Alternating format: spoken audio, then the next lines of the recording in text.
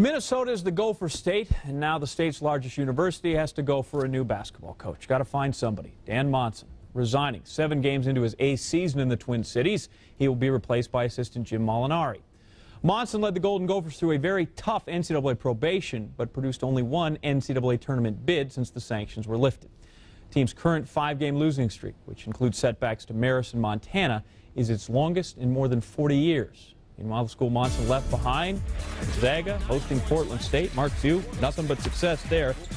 Derek Rivio, 3. Apparently it's catching. 6'11" Josh Heitvelt, 3. Sean Mallon, 3. Then Pierre-Marie Altidore Cespedes says, I would like to shoot a 3. Okay, good. Where's Jeremy Pargo? He's a starter. You got one? Yes, he does. All 5 starters hit at least 1 3-pointer for the Bulldogs. They've shot 9 of 16 from three-point land on the evening. They can also shoot from a lot closer. Here in the second half, Zags up 11, Bulldogs Zags. Guitar banjo, same thing. Heitvelt for the slam. Zags starters scored for 55 points of the game. They finished with 69 to 51 for Portland State.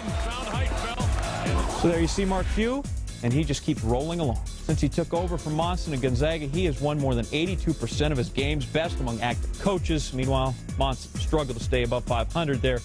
In Minnesota, he made just 1 trip to the dance, while the Zags, you see, every year. What a program.